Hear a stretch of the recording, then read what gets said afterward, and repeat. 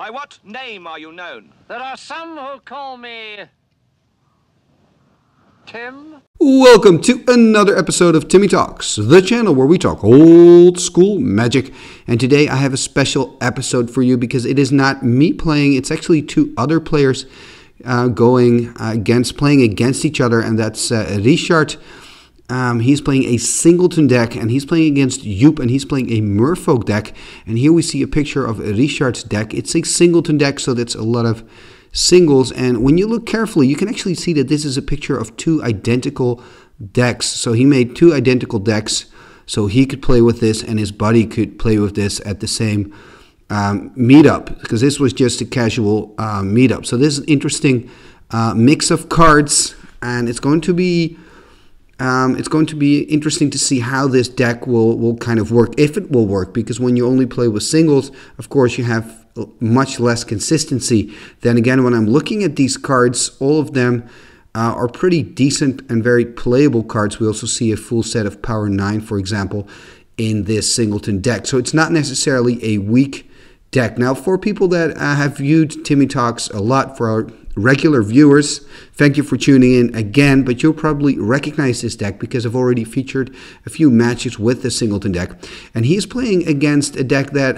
hasn't been featured yet on the channel, and that is this Merfolk deck. So here we see a picture. This is the deck that Joep is playing, and it's blue with a little bit of green. We see three Berserks there, we see a Regrowth, and besides that we just see a lot of Merfolks, but also some Surrendered Djinns and Surrendered Afrits. And the cool thing here is that Joep has chosen not to play with clones. Instead, he's playing with Dances of Many, which I think is quite original and quite nice to see that the Dark Clone Enchantment. He's also playing with that Merfolk Assassin, so that could be kind of fun. Not sure what he wants to do with that card, but you know, I guess we'll see. We'll find out and see. And there's also an Old Man of the Sea, talking about sea, and of course the Old Man of the Sea and the Sunken City. Maybe that's some interesting synergy. So this is his deck. We've seen Richard's deck. Let's go to game number one. Game number one, and it's Joep on the right with the Timmy playmat. He's playing Merfolk, and it's Richard on the left, and he's playing his Singleton deck with the white sleeves. Not sure who's going to start here. It looks like they're both keeping their opening hand, and it looks like it's Joep who's starting here. Look at that, a Mox Sapphire into a Merfolk of the Pearl Trident, and also that Factory. So a really good opening here for the Merfolk player. And there we see an Elves of Deep Shadow from Richard's side. Tapping for 3 here. Wow, look at that aggression. A Surrendered Afreet, so that's right on the aggressive kind of train kind of plan here. And we see a Chaos Orb, and after damage is dealt, he's going to activate it. There's that flip. It's a hit. It's all going very quickly, but it's a hit. So that Surrendered Afreet is gone, but he's casting a new one. So there's another 3/4 flyer powerhouse here. And Richard is playing a Swords to Plowshares again after he has received the damage. No, before he has received the damage, probably so that Joep cannot counter, because if he waits until Joep gets the damage, then he has 2 blue open to possibly counter. And look at that, another one, 3rd Surrender. My goodness. And it looks like Richard is not only facing the Surrendered Djinns, he's also facing a mana problem here. Look at that, a Sunken City. It's full powerhouse here. Wow, look at that Merfolk deck go. He's on 6 now, and he hasn't really done anything yet. Wow. Oh, a balance. That's one of the best cards he could have picked. Has to choose now what to do. Keeps the Mishra's Factory, which is completely understandable. And look at that. Richard is losing his entire hand. Taking the damage, paying the upkeep cost for the Sunken City. And they're discussing now what to do. So he's using the city to attack. And Richard said, you know what, that's game. You've got this. It's not going to happen. So that's a really quick game number one. Wow. Okay, let's give these players some time to sideboard, and we'll get back to them in game number two. Game number two. So this time it's Richard on the play. Let's see if he can do something, because that was pretty brutal, that game one. But of course, Joep had a very good hand with all those Serenity Efreets. And look at Richard go here. Mock Sapphire Tundra into a Felwar Stone. That's a pretty good opening. And of course, when you have an aggro deck like Joep and you're not on the play, that's already... that can already be kind of a problem here. We see a Strip Mine, which is pretty good. And there is some blue power here. Taking an extra turn. Finding his land drop. Taking a damage here. Ooh, that's interesting. A Demonic Tutor. What is he going to tutor for? Usually people are tutoring for Ancestral Recalls. But maybe, who knows, maybe Richard is going to do something interesting. We'll just have to wait and see. I mean, there's a reason why people tutor for an Ancestral Recall. It's a fantastic card. So, I mean, I'm not saying that's a bad play. As a matter of fact, it's probably the best play, but it's what people do most of the time. So, passes the turn to Joep here.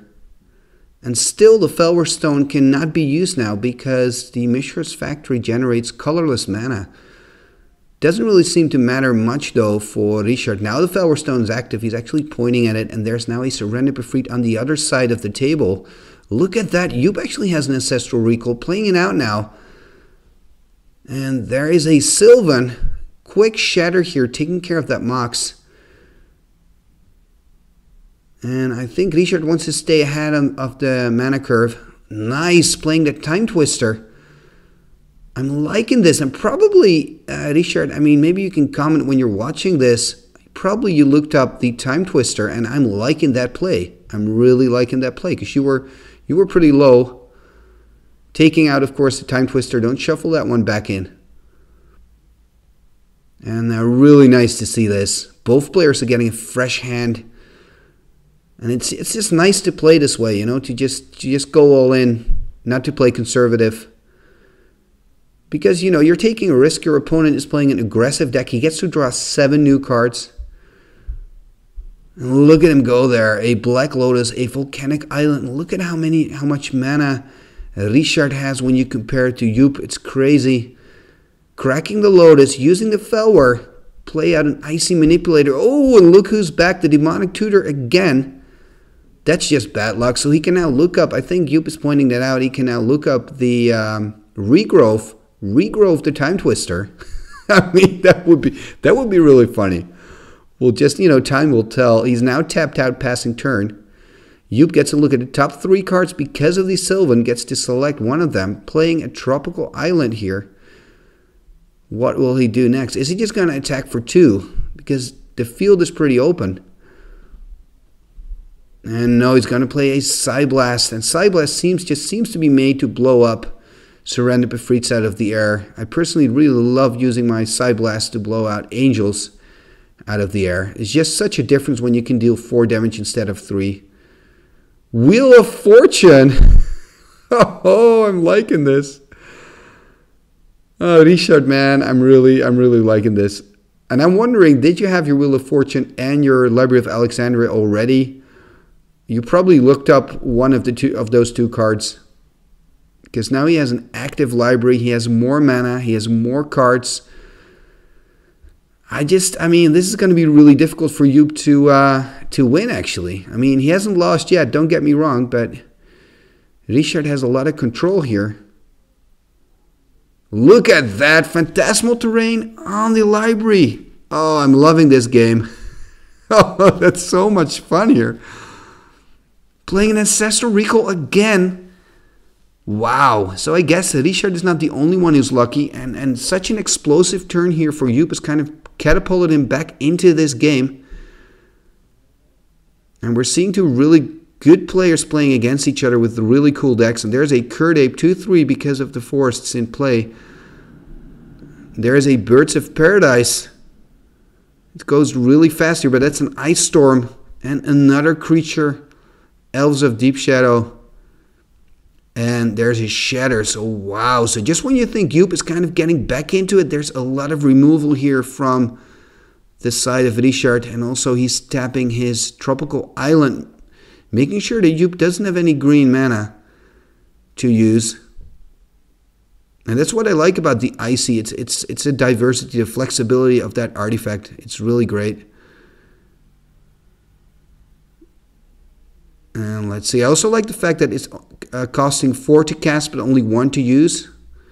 So when you combine that with the Workshop, for example. And there we see a Lord of Atlantis and we see the Merfolk Assassin.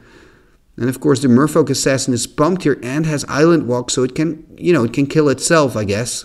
I don't know if that's useful. But it has Island Walk and Richard has multiple islands in play. And he's tapping that, attacking now, knowing that you probably won't sacrifice his Lord of Atlantis. So he's taking the damage, going to 9. And he needs to do something here. Of course, he can look at the cards. The thing is, he's too low to take extra cards, I feel. So that's probably not what he's doing. Playing a Factory, that could be a blocker, at least for the Curd Ape. But of course, it still has Summoning Sickness now. Playing a Chaos Orb, he's going to flip. Flipping on the Icy, he's hitting the Icy. So that's pretty good news. And tapping 2, there's the Sunken City. Attacking with both. I wonder if that's the right decision. Because now he's all open. And that means he's going to take 5 damage. You're going to 4. Maybe I would have played it a little bit more conservative. Then again, I don't have Joep's hand. I don't know how, I don't know what kind of choices he's making. So it's always difficult to try to tell a player what to do when you don't know the situation. And let's see. I mean, maybe he has some tools here. Ooh, interesting. The Serendib Jinn, and that's a 5/6 from Arabian Nights. It's a flyer for 4. It does have a downside. During your upkeep, you have to sacrifice a land. And if it's an island, it's going to deal 3 damage to you. And now he is playing a little bit more conservative here, just attacking with that assassin that still has Island Walk. And he has his Factory still to activate. But if he activates it, he goes to 3 life. And that means that a Lightning Bolt will be enough to get kill here. So he's blocking, he's deciding not to block the Elves of Deep Shadow. I guess they're discussing, listen, oh, there was a Lightning Bolt there. Was there a Lightning Bolt? I guess there was a Lightning Bolt. Let's look back at what happened here in this play. Let's put this in replay. So here we see the replay. Let's see if we can spot a Lightning Bolt somewhere. So Joep is declaring blockers. And Richard is checking, are you not blocking my... Oh, there it is on your left side. Okay. I mean, that went fast, Richard. So congratulations, Richard. You're winning this one. It's a 1-1. So that means we get into game number 3. Game number 3. So it's 1-1 here. Decisive match. Decisive game for the match, I should say. Joep on the right with this Merfolk deck on the play. Merfolk of the Pearl Trident. Ooh, that's painful. We see, ooh, that's nice. Lord of Atlantis, attack here for 2, but of course at Library of Alexandria, turn 1. That can be a game decider here. Because he can now dig for answers. There is a Lightning Bolt taking care of the Lord of Atlantis. Another attack. There's a Psyblast. I mean, Joep is playing uber aggressively, as you should do with this deck. He realizes that, I mean, he's not going to win the card advantage train with that library on board here for Richard. And he's taking his time now, looking at how many cards he has in hand, what to do. Finding a time walk, so now you can see him taking over control of this match. Playing a Bayou. Again, drawing an extra card. I mean, I think it's card like number 4 out of that Loa. Playing the birds here and playing that Chaos Orb. So things are not looking great. Of course, he can now at least attack with the Pearl Trident and the Factory if he doesn't have a play. He does have a play. I like this. Look at that, shuffling away his own Berserk. And I'm liking how both of these players are playing. Like they're not, I mean, they're willing to take a risk. There's an attack, or there's a new hand here for Joep. Looking at his cards, at least then he has 7 cards in hand. Attacking with the Merfolk of the Pearl Trident. Richard is on 12. Ooh, I think I see a Mind Twist in his hand. Oh no, oh no, oh no. If that's a Mind Twist, this can get ugly. There's a Mox Jet. I think there's the Mind Twist now. Oh my god. Oh my god. He gets to keep one lousy card. Oh my god. I mean, if you're still going to win this one, man, I mean, that would be a small miracle.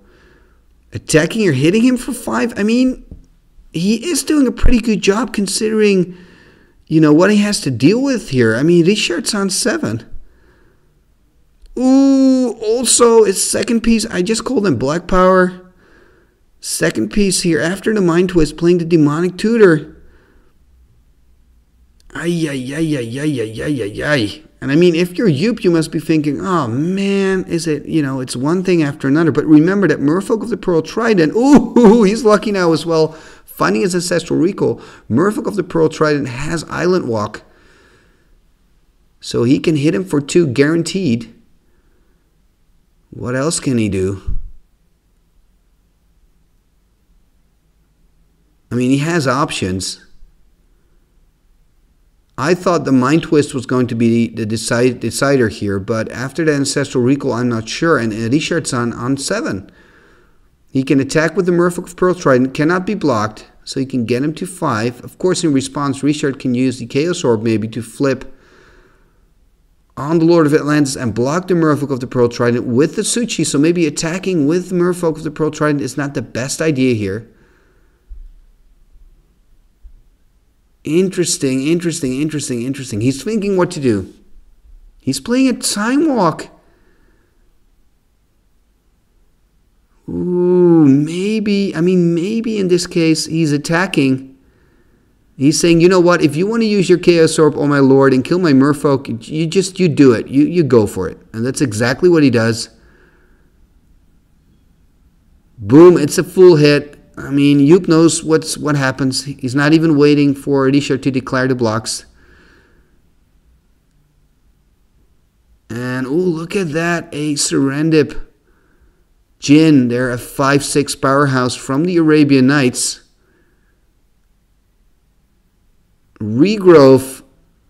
Oh, ooh, on the Chaos Orb, and he's going to flip again. Oh my, it's just one of those games that because Richard is drawing so many cards, he just has answers to everything here, and it's really nice to see.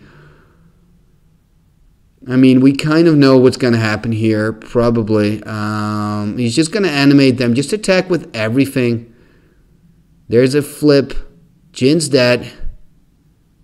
What? Also a Shatter? Oh, that's brutal. That is brutal. That's the worst possible outcome here. And there's a Soul Ring. There is a Stone Rain. There is a... He's just wiped Joep's board completely. All Joep has is one single Merfolk Assassin. I mean, Richard's on 4, but I think he's not going to make it. To make matters worse, and earn him here on the board. I like this though. This is interesting. Playing the Jinn. And this is going to be interesting. Attacking here. Blocking. I think he has to chump. Exactly, you have to chump block because he has to second island, and that's going to cost him 3 damage. So he's going to 4 because he has the second island here. Now he's going to attack. He's going to block. He's not going to make it, but that was such a cool game. That was so close. That was so close. Wow, and after that first game, I didn't think the Singleton deck would stand a chance against this very aggressive and cool Merfolk build. Wow, congratulations to Richard on winning. And here we see the winning deck, the Singleton deck.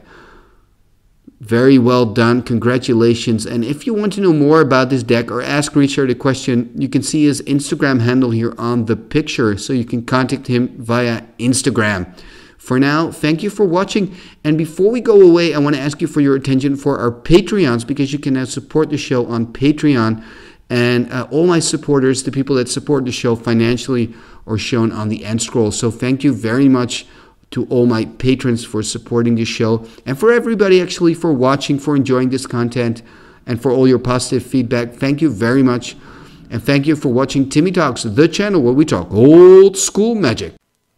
What shall we do with the drunken sailor? What shall we do with the drunken sailor? What shall we do with the drunken sailor? Early in the morning, way hey and up she rises, way hey and up she rises, way hey and up she rises. Early in the morning, put him in the longboat until he's sober, put him in the longboat until he's sober, put him in the longboat until he's sober. Early in the morning, way hey and up she rises, way hey and up she rises, way hey and up she rises. Early in the morning, pull out the plug and wet him all over, pull out the plug and wet him all over, pull out the plug and wet him all over. Early in the morning. Igitus figitus sumba kazee.